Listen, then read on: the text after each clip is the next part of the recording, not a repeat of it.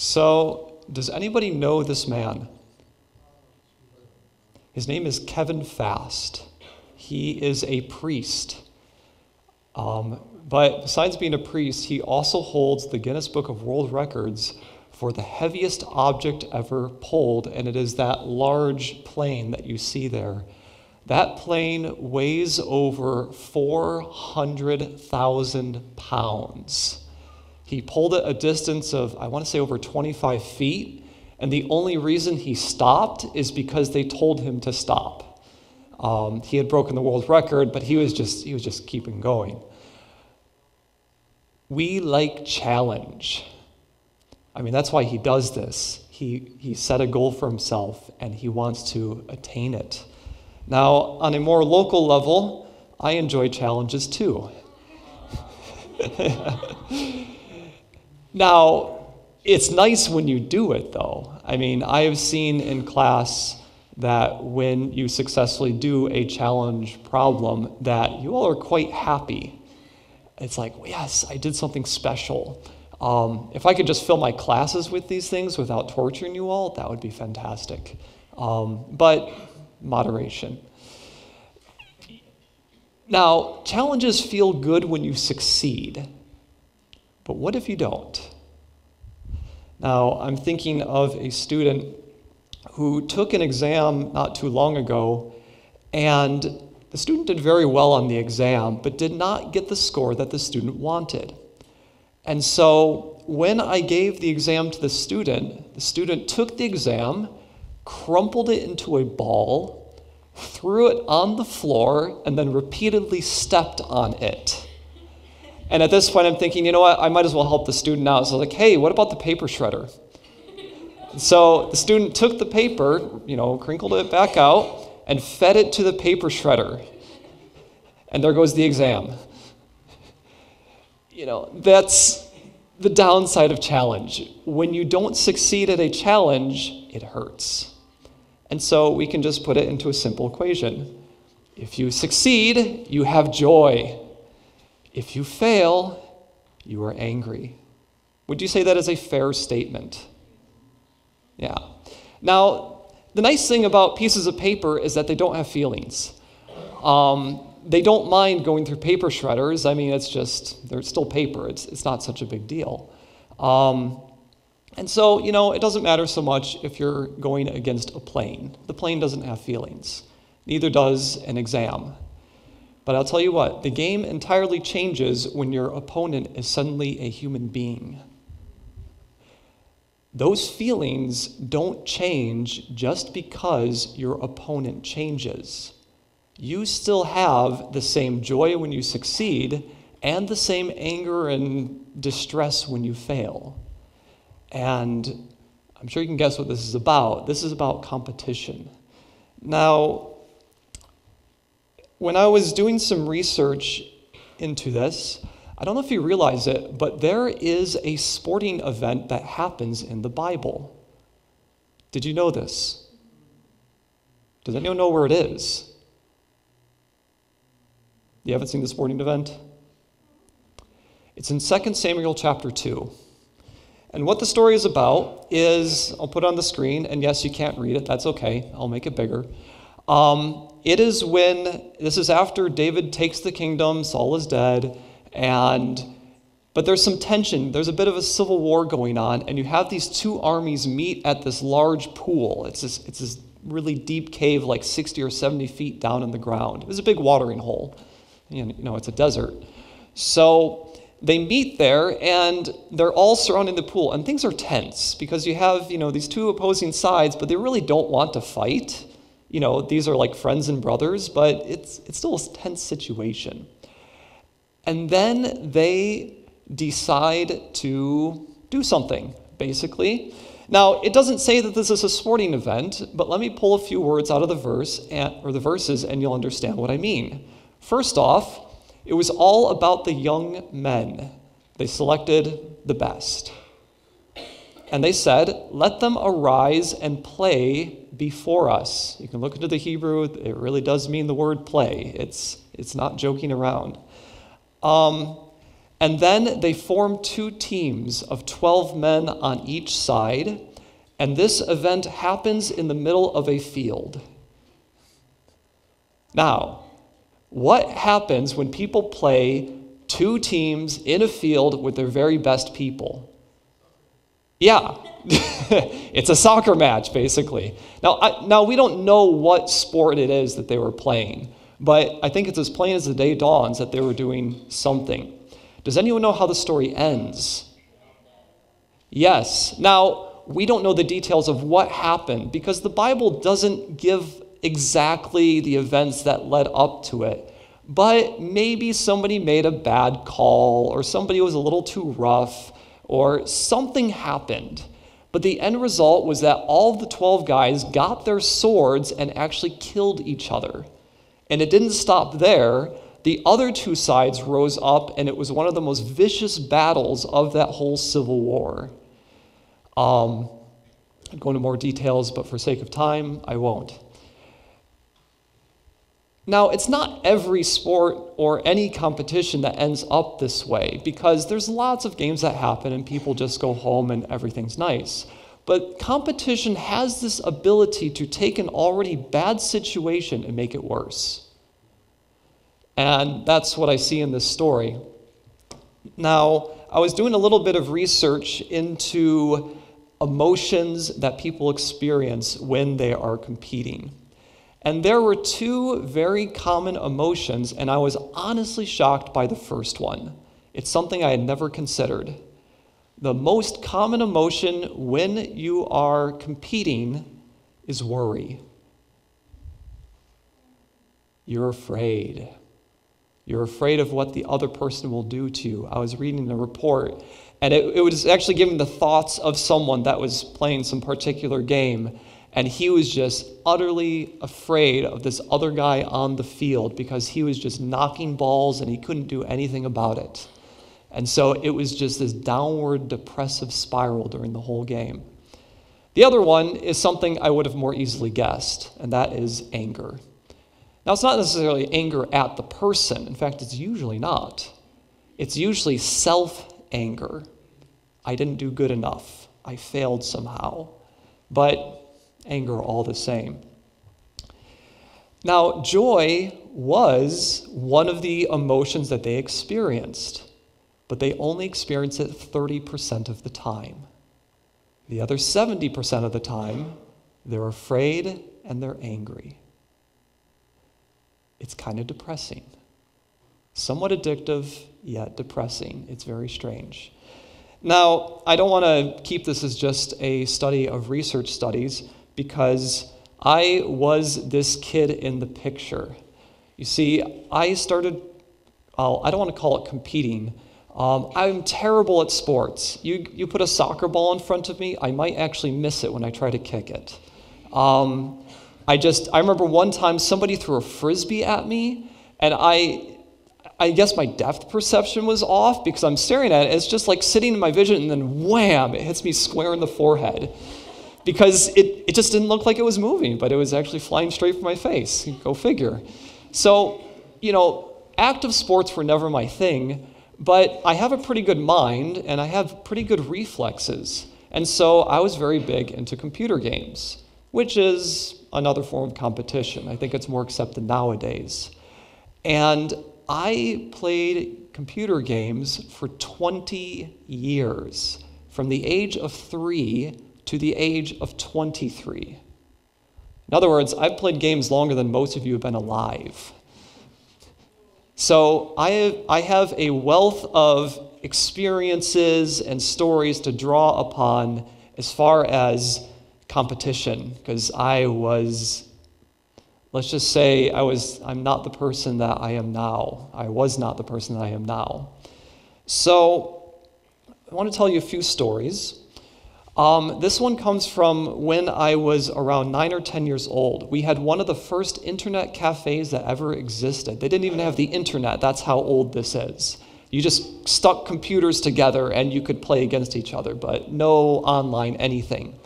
And it was a 4-person match, and I'm like 9 or 10 years old, and there's like 20-year-olds and people playing. And this was a game, it was a first-person shooter. That's where you have a gun and you shoot people until they die. That's the whole point. And when they die, they come back to life, because otherwise the game would end very, very quickly. So now I was facing off against this one person, and I managed to beat him. And we were in this hallway.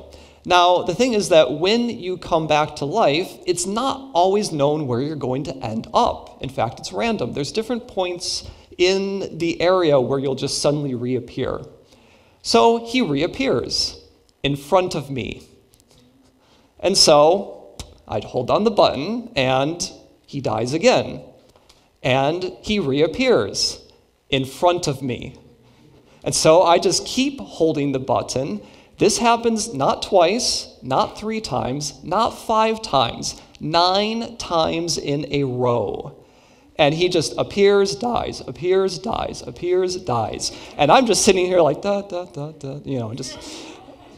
Now, and I'm looking at his face, and it's like from nice to worried to angry. And finally, he gives this loud shout, and he just slams the keyboard. Now, it's not even his keyboard. This is an internet cafe. Now, this is just dumb luck. I mean, there's no skill involved in what I did. It still made him really angry that this happened. And yeah, you can say, yeah, it's just a game, but when this happens to you, it sure doesn't feel like it. Another time, this was a different game, I was much older, and I was guarding something. There was different points on a map that you had to keep control of. There's 2 teams. And I'm the type of person that likes to be more responsible. So everyone's run off and is, playing around, fighting with other people. I'm just going to sit here and guard. And so this opponent comes down the hill towards me for obvious reasons. And so we fight, I beat him, I go back and I sit down. And then another person, a different person, comes down the hill. It's like, okay, I get up, we fight, I beat him, I sit back down. This happens 7 times. A different person comes down the hill by himself, we fight, and I win, and I go and sit back down. And I'm sitting there, and all of a sudden, I see all 7 of them coming down the hill. They decided to get revenge. I did not win that fight. But it made them kind of mad. Couldn't just get this guy off. A less flattering story, you could say. I was playing another game. I played a lot of games. And in this particular one, you had a ship. And this was how you interacted with the world. You'd go different places. And in this particular one, I was making a long journey because I was moving my home, basically. So I loaded everything into my ship, every possession that I had, and I left. And so I'm cruising around. You have to, it takes like an hour for this whole journey. And at this particular point, I appear in this new place, and there are pirates. Like actual people, there's a group of 5 people sitting around this place waiting for people like myself to suddenly appear for fairly obvious reasons. They want my stuff. And so I book. I just run for it because I don't have a chance. Now thankfully I was pretty new at this, so I knew a few techniques. And so I managed to avoid them. And so they disappeared. It's like, okay, I lost them. And so I continue my journey. They had not disappeared. They were waiting for me at the next place. And so the same thing happens. I appear, and this time I just panic, and I start running for it. And so it was this game where I try to run ahead of them, and they try to get ahead of me to trap me because I was faster than they may have suspected. Eventually, my luck ran out. They set a trap for me, and I was stuck. And while they were blasting my ship to pieces, one of them sends me a message. GG. Good game. And then I blow up, and they take all my stuff. Do you think I felt like it was a good game? No way. I was so angry I quit the game. Even now, I think about it, it's like, it's difficult. But that's what competition does. You face off against a person, and somebody's going to lose. Somebody's going to be angry. Now, a lot of times, I was the one winning, and a lot of times, I was the one losing. So either I was angry, or I was making other people angry. Same result either way. And that's the difficult thing about competition. It has this erosion effect on your personality. Because of the constant worry and the constant anger and the constant fighting against other people, it slowly wears you down. And not even professionals are immune to this.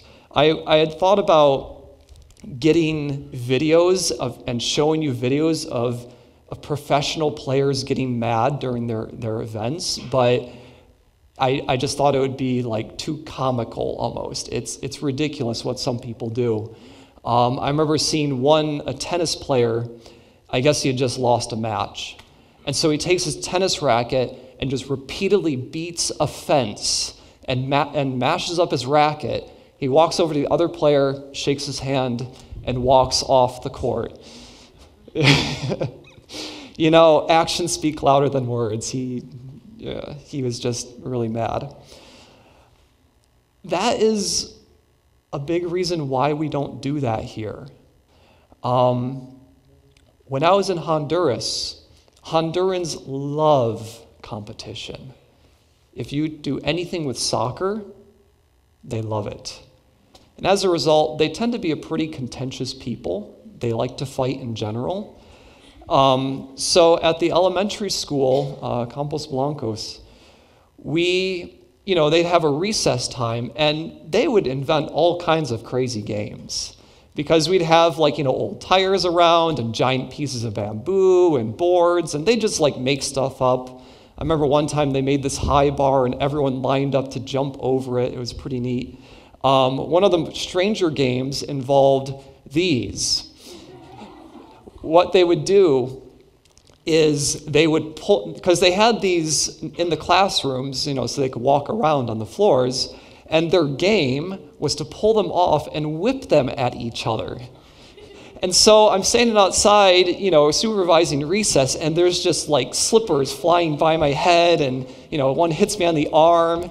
You see a kid jump up and get him in the and you know what? They loved it. They were happy because it was. I don't encourage that, but there was no sides. It's just see who you can hit, and it was it didn't really do any damage. As soon as you took a soccer ball out, the whole situation changed. They suddenly get onto two sides, and every time they would come back in from recess, somebody would be angry. There would have been a bad call. Somebody would have rammed into somebody else and hurt them. It was endless. And it got so bad that we just said, forget it. No more soccer. You can throw shoes at each other, fine, but avoid soccer. And honestly, they were a lot happier that way. Now, sure, they complained, "Mister, you never let us play anything fun." But then they'd go outside and they'd have fun and they'd come back smiling. So, yeah, it didn't make sense. What I found personally very interesting, though, is that competition extends beyond games of any kind. It's something that is honestly very prevalent in Christian culture. I remember once I was canvassing, and I came to a Church of Christ. It was very large. It wasn't this Church of Christ. And so, I have books, and I had just sold 10 books to these two guys in a store. So I was I'm really happy. And so I go in, and I come to the pastor. I give the pastor, "Hi, my name is Jensen. I'm working my way through school." Hand him the Great Controversy. And he immediately starts flipping through it. And what he's looking for something to fight about. because as soon as he found something objectionable, he started to contend with me. Now, he knew that I was an Adventist because I had told him, he had asked me. And this started a 2-hour debate. Yeah, you know what I'm talking about. And so, now the thing is that because of my years of game playing and searching for people's weaknesses, I'm actually quite vicious. It's very difficult for me to be in a debate and remain calm because all of those instincts come back out of wanting to just dominate the other person. And so, I don't like to debate because I know that it makes me angry. And so part of the reason why it lasted for 2 hours is I'm just trying to listen to him. It's like, yeah, okay, yeah, sure, yeah. And he's hitting me about the Sabbath, like, the Sabbath this, hey, have you read Romans such and such, what this says? And finally, I lose my patience. And it's like, you know what? This guy's never going to stop. I'm just going to hit him with a verse and be done with it. So I take him to the best verse that I could think of, and even I was shocked at how it affected him. His jaw basically dropped, like, he didn't know it existed. He's like, oh. And then you know what? He got really angry. He lost. It never was about finding truth. He wanted to fight. And as soon as he had lost the fight, he got very angry. It was exactly like I was playing him in a game. And the sad thing is, there are many people that enjoy fighting with debates and things like that. And so, honestly, I've just put the whole thing behind me. I don't like I try to avoid those discussions just because of my own personal weakness in that area, because I don't want to hurt someone. That doesn't mean I'm right about everything, by the way. It's just my attitude when I get into those things. It's dangerous. I like being here at OH because they restrict those things. I think part of the reason why you students are as nice and as sweet as you are is because you're not brawling with each other every day. And yes, I know we have our issues, but believe me, you go to other schools where they actively compete and it's kind of scary. Yeah, I don't want OHA to be a place like this where we actively encourage trying to just beat someone else up. I want it to be a place more like this, a place where, yeah, that was not fun. I want it to be a place where we help each other grow stronger. That's really the point of being a teacher. The purpose of being a teacher really is to help people increase. My goal is not to show how much better I am than all of you, nor is it any other teacher's goal to do that. Our goal is to make sure that you grow as much as possible and give you the space to do that growing. And so that's why I'm very happy we don't do competition, because competition is all about doing this to someone else that you can get better. You can build those same skills that you use in competition without the competition. You can still get stronger, you can still get smarter, you can still do your absolute best and compete against a piece of paper instead of against a human being. I feel silly because I don't know if I'm supposed to pray or not when I end. I do. Okay. Let's have a word of prayer.